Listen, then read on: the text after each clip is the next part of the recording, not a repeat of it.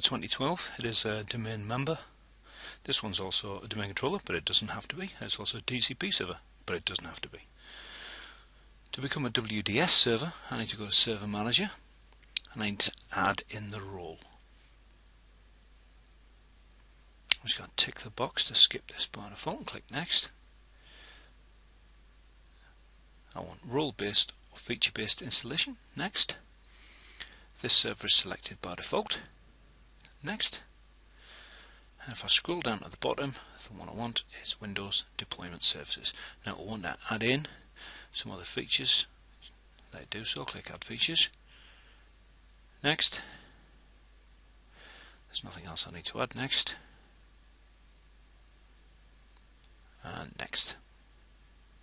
I want both roles, and I'm simply going to click Install. Now, unlike its predecessor, Server 2008 R2, when it's installing roles, you can actually close this box, and you can keep an eye on its progress on here, and you can open up the task details and watch what it's actually doing if you want to, or you can just leave it closed in the background. And after a couple of minutes, it should change to completed. There we go, that's it finished.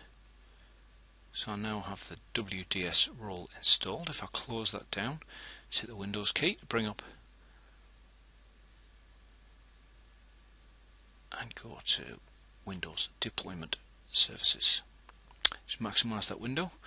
Now if I expand servers, I'll see this server listed, but as you can see, it is not configured.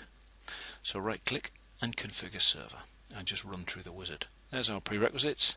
Domain member, there must be DCP on the network, there must be DNS, and I need an NTFS partition to store my images in.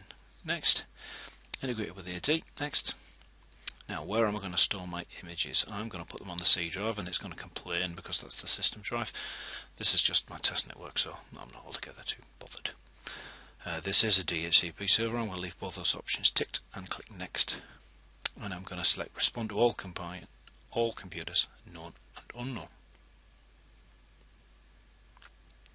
And click Next.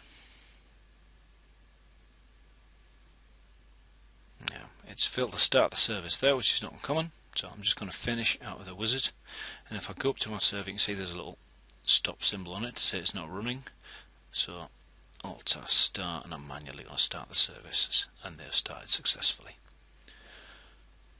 So that's my server up and running. Now I need some install images putting into it. I'm going to create an image group. I'm simply going to call that a deployment group, and that's where all the images from my client machines are going to be uploaded to.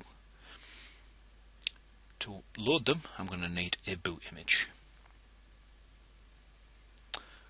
Now you can either use a Windows 8 DVD, or in this case I'm using a Server 2012 DVD. And if you look in it in the sources directory, what we want is boot.wim, which is what it's going to use for its Windows PE.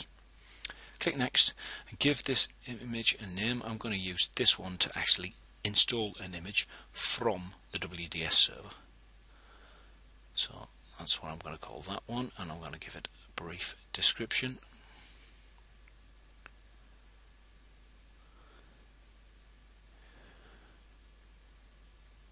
I'm going to use this image for deploying an image from my WDS server. Click Next. Next, and it will import that image. Now I've sped this up for the sake of the video. It takes a little bit longer than this.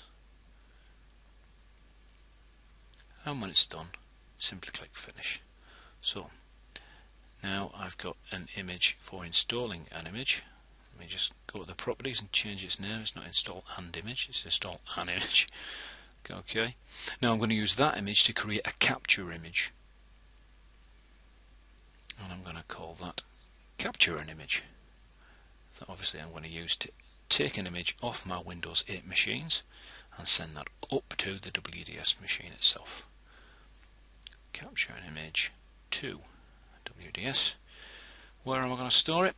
If I browse, I'm going to put this one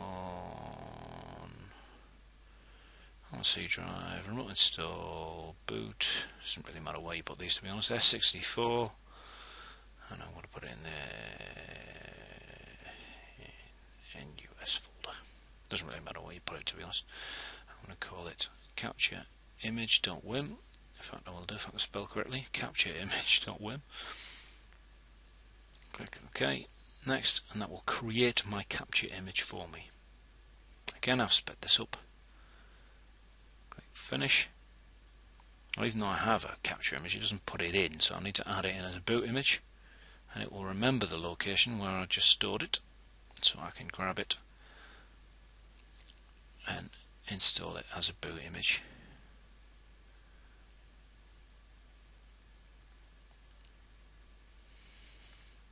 Those are my two images in. Now, I need to put some options into DHCP. If you expand your DHCP scope, this is a DHCP server, yours may be on a different server. In that case, you need to just add these two options into your scope. If you go to configure options, the ones that we are looking for are 66, which is boot server host name, although to be honest I tend to put the IP address in. So put in there the IP address of my WDS server, then when I'll be deploying my images from, and option 067, boot file name, and in there you want to type in boot /x64 /WDS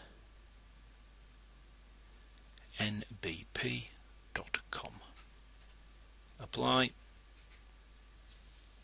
OK, and that's my DHCP up. That's my WDS server configured and ready to start accepting images. Thanks very much for watching.